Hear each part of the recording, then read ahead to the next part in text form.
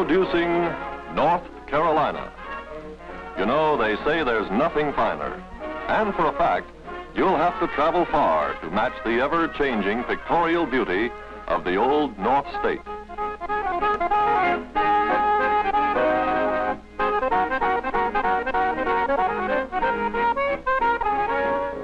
Probably there's no place more beautiful to begin your acquaintance than here on the Blue Ridge Parkway, the sky-high avenue that winds along the crest of the Appalachian Range. For more than a century, travelers have visited this mountain country. 100 years ago, they came on horseback, in stagecoaches, and ox carts. Today's travelers enjoy the same scenic vistas, traveling in comfort and safety along America's most spectacular mountain boulevard. There are no trucks or buses on this highway, not even a telephone pole to mar the visitor's view.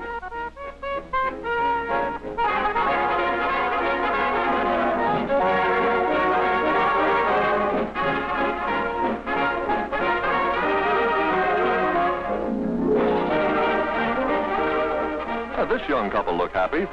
Why not? They're on vacation. And they've come to North Carolina because they've heard that here they will find all the things they want to do and see, all the way from mountain tops to ocean shore. You know, it's not every state that can boast of high ranges and a coastline ideal for swimming, boating, and fishing. What a wonderful way to settle that old question, which shall it be, the mountains or the sea? Pardon me just a moment, will you? Why, sure. This is your first visit to North Carolina, isn't it? That's right. Don't know much about it, but it sure looks fine from here. Yes, it does look fine. And we think it is fine. You say you don't know much about it, so here goes. Here's where you are, right on the top of the greatest mass of mountains in the eastern United States. East of the mountains lies the rolling country of the Piedmont. Beside fine farmlands, this section contains most of our big industries, powered by electricity developed from the state's abundant water supply. Eastward again are the coastal plains, one of the richest agricultural regions of the South. Rich in history, too, for it was here, nearly 3 centuries ago, that the first English colony in America was established. A scene very much like this greeted Sir Walter Raleigh's settlers when they first met North Carolina. On this exact spot lived that colony, only to disappear without a trace, leaving a mystery unsolved to this day. On Roanoke Island, during the summer months, a dramatization of that mystery is presented. It commemorates, too, the birthday of Virginia Dare, first child born of English parents in the New World.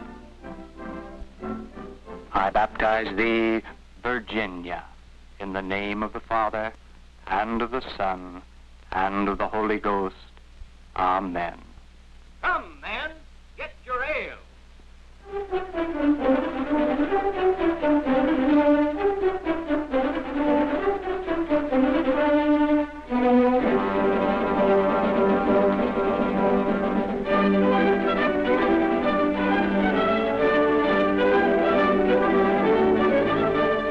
Although this first attempt at colonization was a failure, later settlers were successful. Not far from Roanoke Island, North Carolina's first permanent settlement was established, the town of Bath, which centers around this old church built in 1690. Throughout the state, landmarks in its history and progress are found. One of the most stately of these is Orton Mansion, established in 1725, symbolic of an era of colonial prosperity.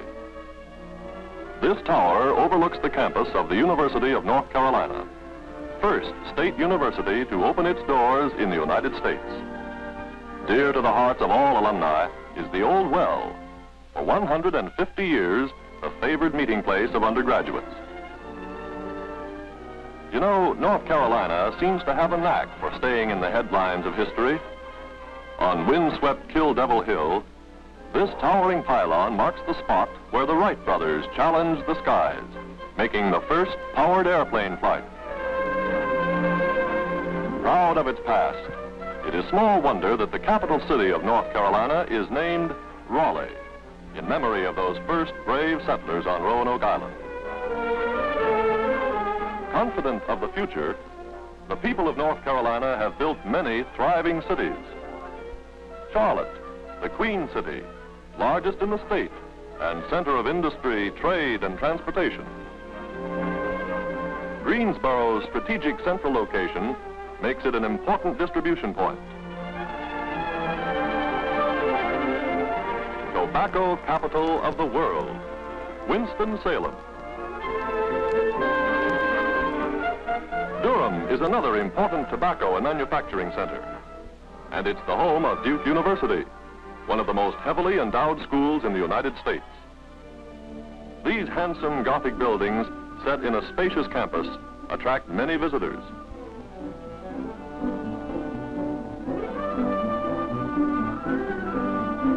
The principal seaport is Wilmington, situated on the Cape Fear River and the inland waterway, with channel and harbor for ocean-going ships. In a setting of emerald forest and blue hills is the city of Asheville, high on a plateau between the Blue Ridges and the Great Smoky Mountains. Hub of an extensive resort area, it is the metropolis of western North Carolina. Among Asheville's many attractions is Biltmore House, a chateau that has been called the most beautiful home in America. Now open to visitors, Biltmore House contains a treasury of famous paintings and other well-known and historic works of art. Say, that's all right. I'd like to see some of those places for myself. And there's no reason why you shouldn't. But you'll see lots of other things in the state you might like to know something about. Take that cigarette you're smoking. You may not know it, but 7 out of every 10 American cigarettes come from this state. It begins here. Fields of green, growing tobacco, stretching from the Piedmont through the coastal plains. In late summer, scenes like this are on every hand. Farmers harvesting the state's most profitable cash crop, stripping the matured leaves from the stalks. At this busy season, the whole family and all the neighbors turn out to prepare the valuable crop for market. The leaves are made into hands. The hands are strung onto sticks, ready to be placed in the tobacco barns where the leaves will be cured by the heat from wood or oil fires.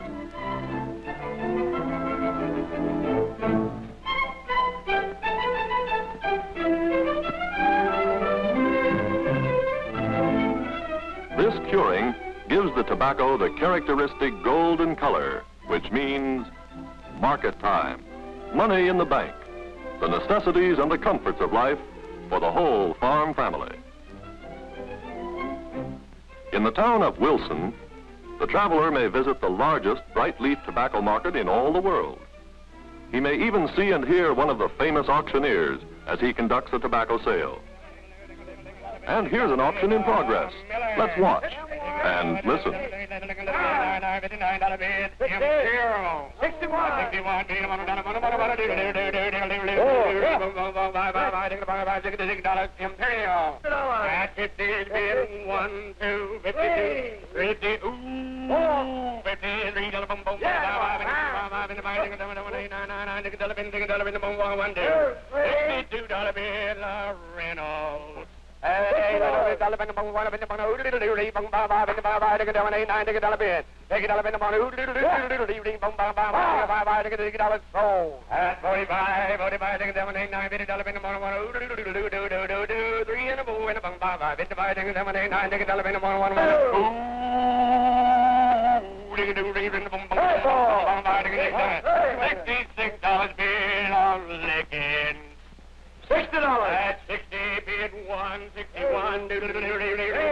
Long years of careful aging are still necessary before this tobacco will be ready for final processing.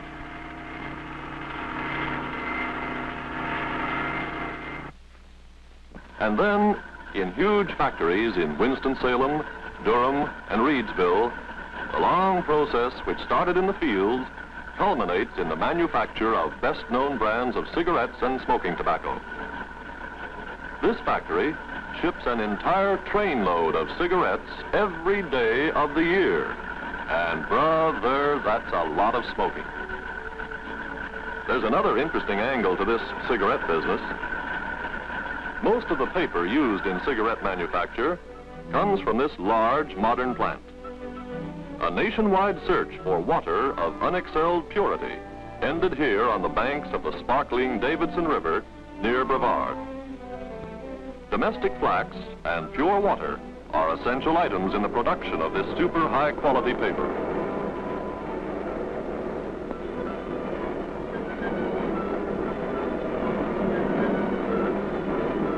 The big rolls are cut into little ones. Each of these small rolls contains enough paper for 85,000 cigarettes.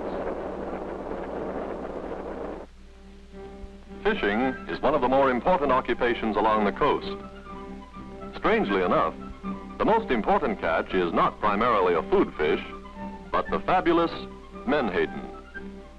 Always found in enormous schools, these fish seem to favor the North Carolina shore. As a result, an important marine industry has been developed based on the valuable oil extracted from the menhaden. Oil used in soaps, in paints, used as a lubricant, as a medicine, and as a sizing for textiles. Even the residue is valuable as a high protein stock feed and for fertilizers.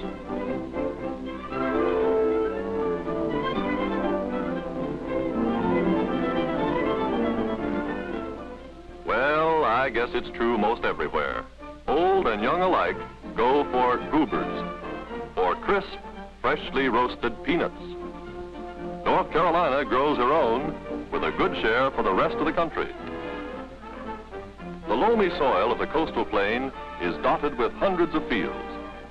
In early autumn, the tuber-laden vines are taken from the ground and stacked to dry. Later, harvesting equipment moves into the fields to separate the nuts from the dried vines.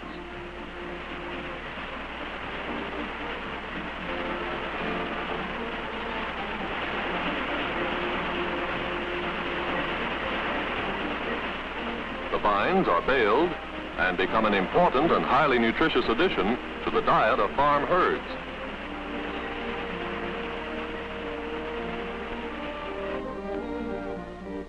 Peanuts themselves are made into dozens of products and hundreds of byproducts. But the most familiar form is Old Man Peanut himself, roasted to a golden, tasty brown.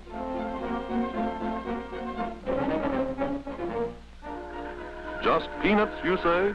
Yes, but peanuts are big business in North Carolina.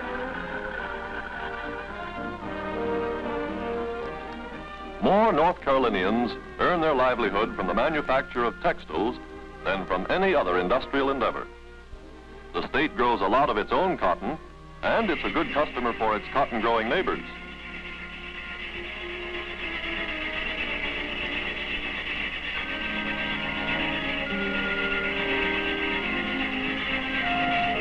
The fleecy bolls are transformed into yarn, and the yarn is woven into colorful fabrics, eventually to appear on markets around the world.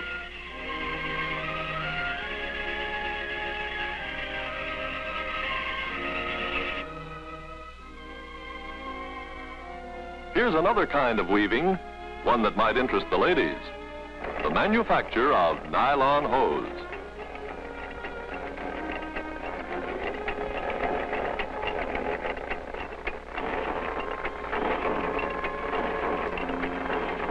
This is uncolored nylon, awaiting only the magic of chemistry to produce the myriad shades to please any lady's fancy. Burlington is the hosiery capital of the South. There, and in many other cities, this most glamorous item in the feminine wardrobe is produced in millions of units. The traveler in North Carolina will see everywhere evidence of the state's chief natural resource. Over half of the state is forested, and these forests contain the largest reserve of hardwoods remaining in this country.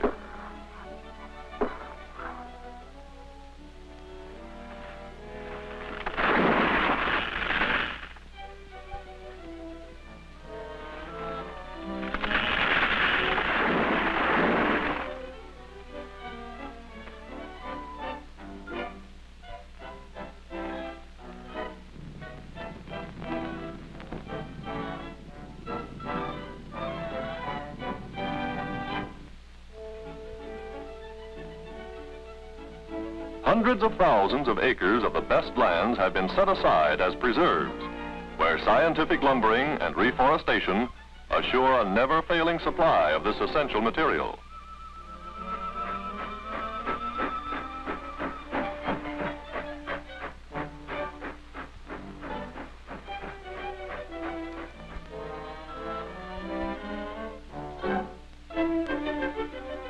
Mills like this consume a large part of the output of the forests for conversion into paper products of many kinds.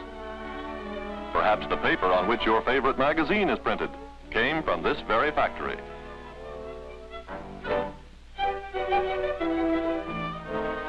Besides paper and paper products, over 3,000 manufacturers, making everything from rayon to radio cabinets, depend on the forests of North Carolina for their raw material supply. Chief among these industries is the manufacture of finished wood products, centered at High Point and Lenore. This state leads all others in the fabrication of fine furniture. Here's an interesting operation.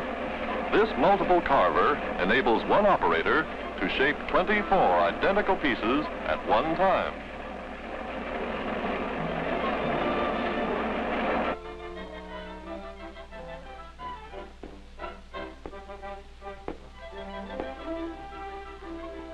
Wood from the hills, fabrics from the mills, plus the skilled craftsmanship of the Old North State, combine to make furniture that is really fine. Furniture that one day may grace your living room.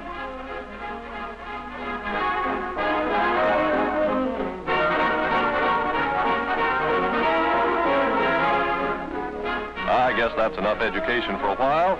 You've got a long way to go. You'd better get on with that vacation.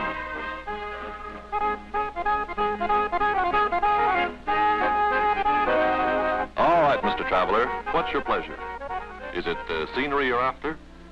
Modern highways will take you past cascading streams and sparkling waterfalls, to azure lakes rimmed by high hills, to spectacular Chimney Rock with breathtaking views,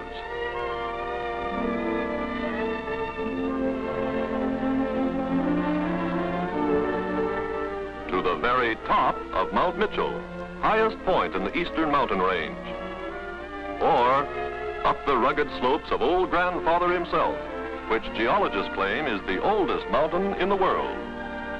In spring and early summer, the hills burst into a symphony of color, with displays of rhododendron, of mountain laurel, of heather clinging to the rocky hillsides,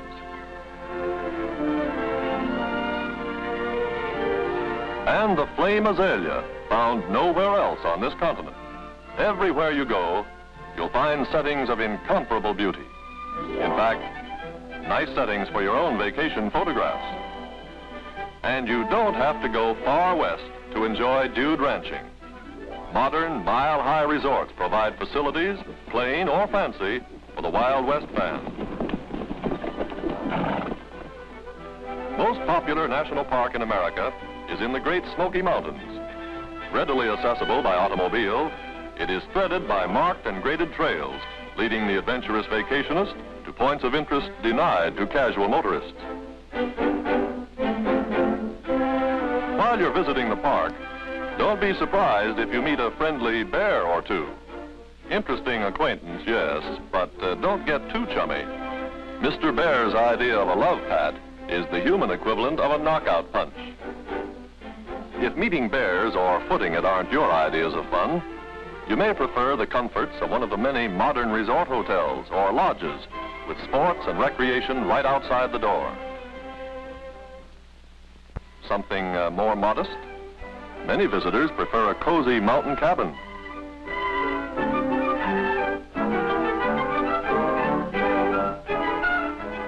This one is near Fontana Dam, highest water barrier in the east. This huge structure creates only one of dozens of lakes, providing water sports and year-round fishing for vacationists. If you're a real traveler, you'll be interested in the folkways of the hardy people who populate this state. In the shadow of Old Grandfather, a yearly festival known as Singing on the Mountain brings spectators and contestants from all of the South Appalachian Range. Young and old alike turn out to hear the ancient ballads of the hills. Like the old songs, the old ways of doing things persist in many homes.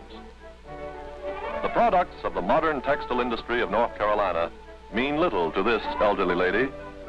Like her mother and her grandmother, she cards and spins her own yarn to make garments for her family. Yes, strange as it seems, the people of North Carolina who have led the South in development of machine industries have maintained their pride in fine hand workmanship. The carving of beautiful and quaint figures from hardwoods is only one of the many handcraft skills. Old-fashioned drudgery, you say? Not at all. Within 100 miles of Asheville, more than 3,000 persons make all or part of their living from the creation of examples of fine handicraft, eagerly sought by travelers as treasured mementos of their visit, mementos ranging from the humorous to the sublime.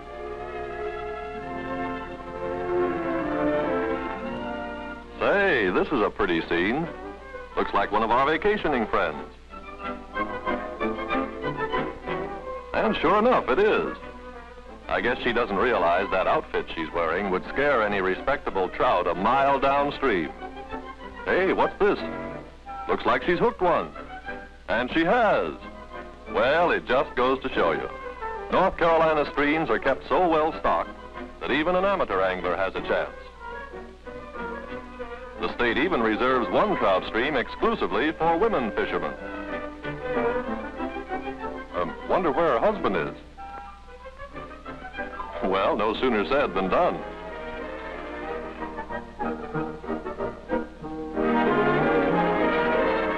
Hey, what's he up to anyway?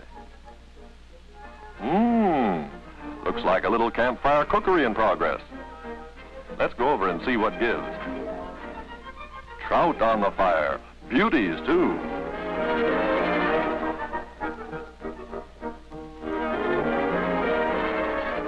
And hot biscuits. Say, this lad is quite talented. Or if picnicking is more in your line, why not pack a basket and visit one of the state parks or numerous recreational areas set aside for your pleasure? What that keen outdoor air does to the appetite is nobody's business but your own. An interesting novelty is this bridge, built across the highway for the exclusive use of horsemen.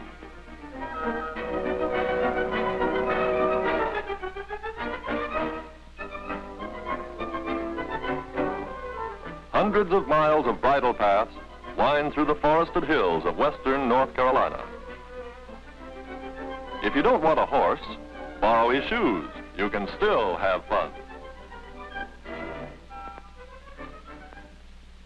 Besides mountain streams, the Bass Lakes are popular with inland fishermen, none more so than Lake Lure. In its alpine setting, where swimming, boating, and aquaplaning round out the vacationist package of pleasure.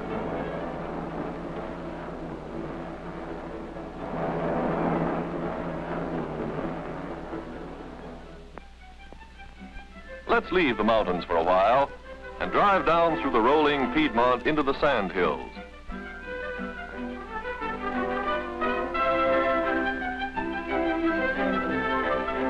Once an ancient sea covered this country and left behind it the characteristic dunes of golden sand, the dwelling place of the stately longleaf pine, of holly and dogwood. For reasons unexplained by science, the sandhills enjoy an unusually mild climate, crisp, cool nights, sunny, brilliant days. So it's no wonder that for half a century, this region has been a popular winter resort.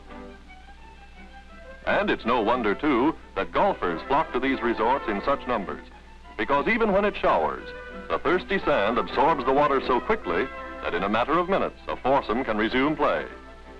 Many of today's famous players won their first recognition in tournaments on these championship courses. Riding, fox hunting, tennis, and other outdoor sports can be enjoyed almost every day.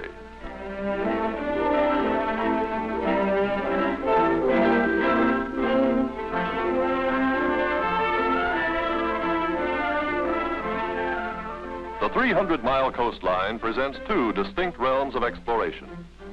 The Outer Banks comprise a maritime wilderness, appealing strongly to the adventurous sportsman and to those who would leave the madding crowd behind. Rough trails lead to Hatteras and Ocracoke, graveyard of the Atlantic, where many a brave ship has met disaster.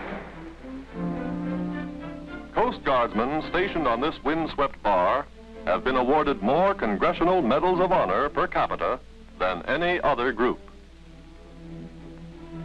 The little fishing village of Hatteras looks peaceful indeed, and it is peaceful. No police, no sheriff, and not even a jail. But the fishing, it's wonderful.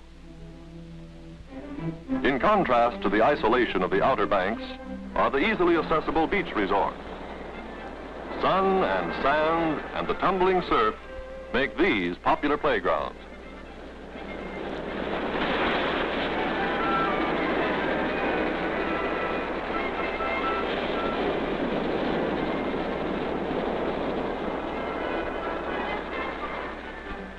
There's fishing here, too. In the surf, if you like.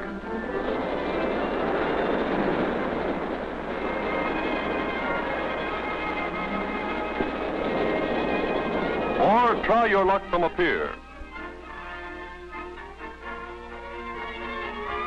But some sportsmen take to the open seas. And there in the indigo waters of the Gulf Stream await challenging amberjack, fighting dolphin, the vicious barracuda, Cero, sailfish, bonito, and the incomparable blue marlin. The growing legion of small craft sailormen find in North Carolina's sounds and rivers many hospitable waters for their graceful sport.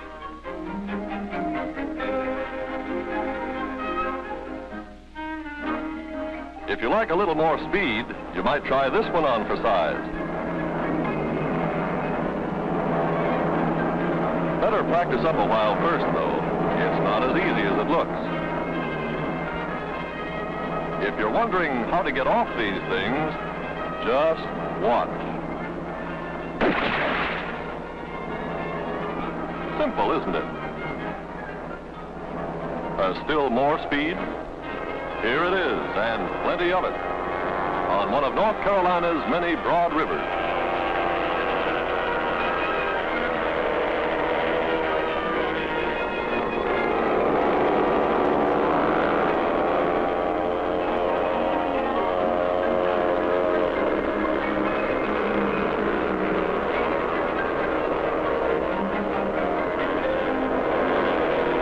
We saw in the mountains, there's plenty of scenery in other parts of North Carolina. In fact, the scenery along the beach is unusually pretty.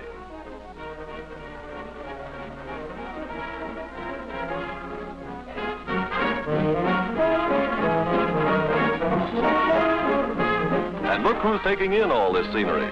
It's our friends again. They've done what they set out to do, and in one vacation, they've had a glorious week in the mountains and another week of sunshine and fun on the seashore. Wonder how they liked it. Tell me, have you enjoyed your Tar Heel vacation? We sure have. And we really met North Carolina. I'm glad you did. I knew you'd like it. Because for fun, in winter, summer, spring, or fall, North Carolina has them all.